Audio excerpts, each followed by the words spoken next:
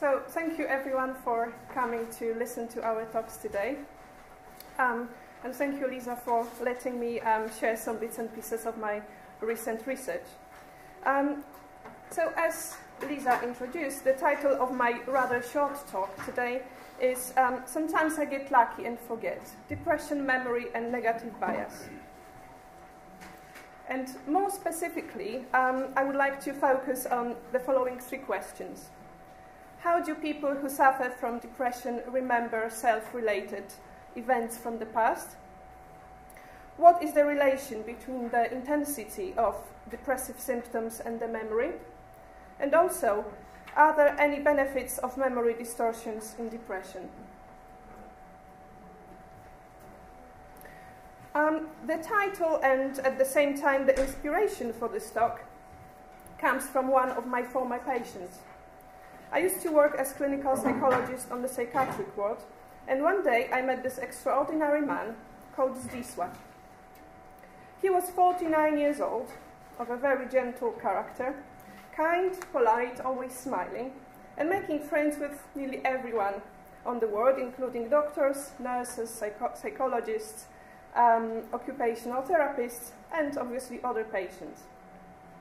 Literally, there wasn't anyone who wouldn't like Zdzisław. He always had something nice to say to people, and he had a rare ability to make nearly anyone laugh. At the same time, Zdzisław suffered from a very rare psychiatric disorder called Korsakoff syndrome, which, cutting long things short, meant that his autobiographical memory was holier than a sieve. Zdzisław lived 100% in the present moment and had absolutely no recollection of any past events, including the key events from his life, such as his childhood, his wedding, his mother's death.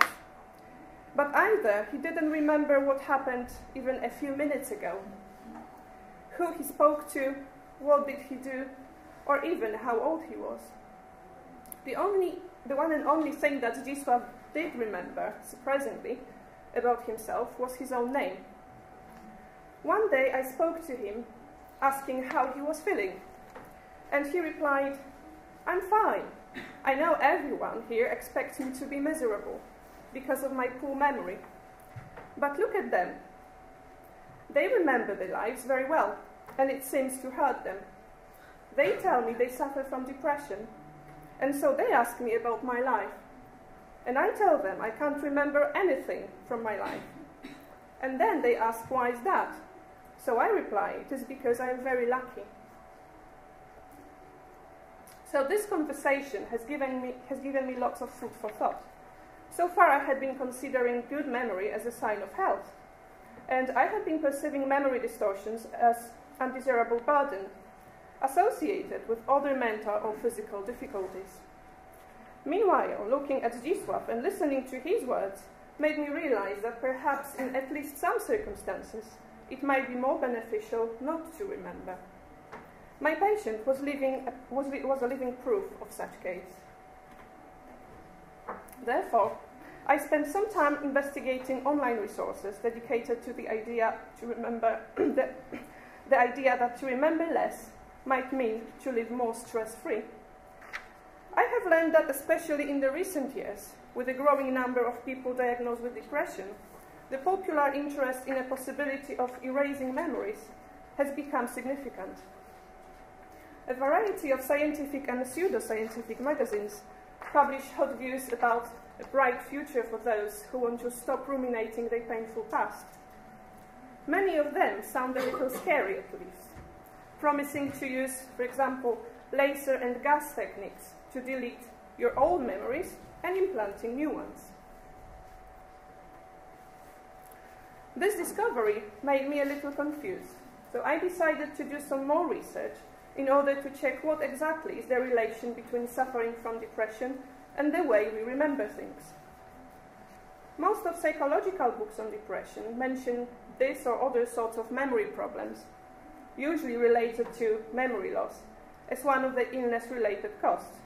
However, only few describe what exactly happens to our memory once we suffer from depression.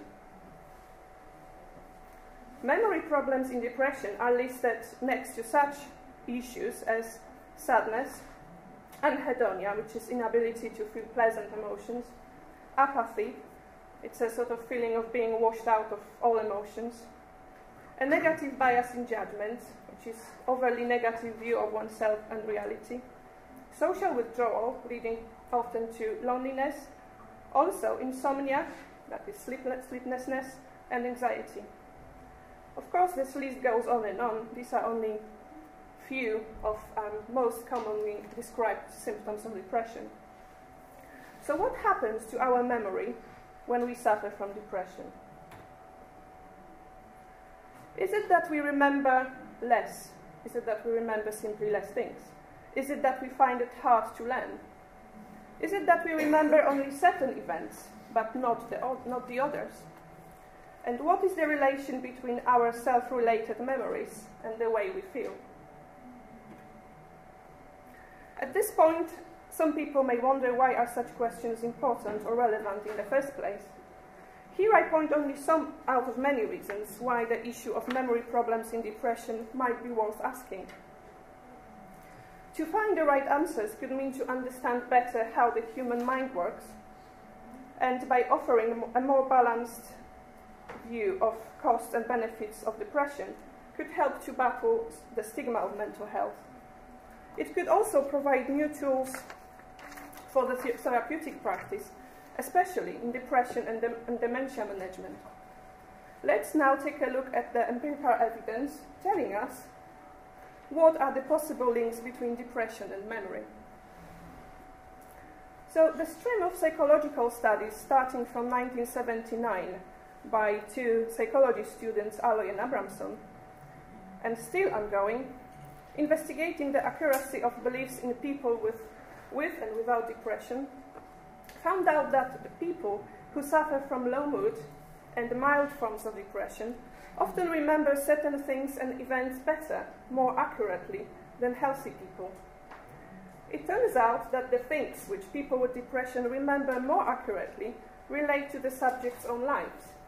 This includes, for example, the amount of material that has been learned, the time which has passed whilst doing certain activity, or the type of feedback which participants received. But it also includes past events from their personal life, such as a number of disagreements they had with their spouses, how often they felt misunderstood by their family members, or how many times they failed or succeeded in their romantic lives. It turned out that healthy people usually overestimate the frequency of positive events and underestimate the negative ones. And what does empirical research tell us about memory in people who suffer from more severe forms of depression? Here it turns out that in this case, memory problems affect people in a significantly more serious way. The studies which we reviewed link severe depression to substantial memory loss, sometimes even leading to dementia. This was more common in older age, but occurred throughout the wide age range. For example, the study by Burt and colleagues shows that self-related memories are subjected to memory loss in depression more than in any other mental illness, including schizophrenia. However, severe depression certainly doesn't strip us of all our self-related memories. Therefore, it seems plausible to ask, what do we remember in severe depression? Here, the most of researchers agree. Affected people remember self-related past events in an overly negative way and have poor recall of positive events. More specifically, it means that in severe depression, our memories are affected by negative cognitive bias. We tend to interpret our past in an overly negative way, more negative than it is warranted by the objective data. At the same time, we seem to ignore the positive aspects of self-related memories and tend to focus on exclusively negative traits of ourselves. We ruminate our past failures and misfortunes, as well as expect more bad events to happen to us in the future. The most common cognitive errors are based on generalization and are related to memory distortions in depression, and include the following beliefs. My childhood was nothing but pain. All my life so far has been a series of disasters. Nothing really wonderful has ever happened to me. I haven't done anything worthy or constructive with my life. People in my life kept hurting me all the time. I had no control over my life at all. Everything that happened to me is my own fault. Obviously, such negatively biased thinking comes with both psychological and epistemic costs, such as anxiety, lower mood, social withdrawal, feeling of unworthiness, lack of hope for the future. And among the epistemic costs, we can find erroneous interpretation of reality, misleading conclusions, and poor self-knowledge. So in the presented context, it seems plausible to ask whether in certain cases, the loss of memory in severe forms of depression might be psychologically adaptive.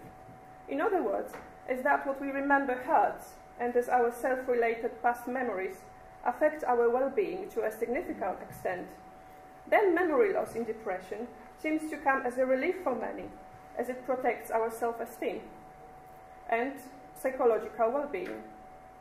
Perhaps then, this is what Zdzisław had in mind when he said, I get lucky and forget, or I'm happy because I don't remember. To sum up, we can say that in some contexts of depression, a psychologically and epistemically costly condition such as memory loss may both have psychological benefits by contributing to better psychological well-being, have epistemic benefits by allowing the subject to acquire other true memories mediated by psychological benefits. This will happen when, for example, improved psychological well-being supports access to other, less painful memories and helps constructing narrative identity of the person. Coming back to Zdzisław, after 2 years of regular everyday exercise of his short-term memory, it started to improve. It was possible mainly because of his positive attitude and eagerness to achieve new targets. It is especially significant because the short-term memory in people with Korsakoff syndrome is usually the most affected area of their functioning and hardly ever improves. So, in my talk, I hope I managed to show, at least to some extent, that the relation between depression and memory is more complex than it might be thought. And it's not limited to simply depressed people remembering less or and being poorly psychologically as a result. Although depression and dementia might often be related, especially in older age, sometimes the loss of memory might also play an adaptive role of supporting personal coherence and well-being. Thank you.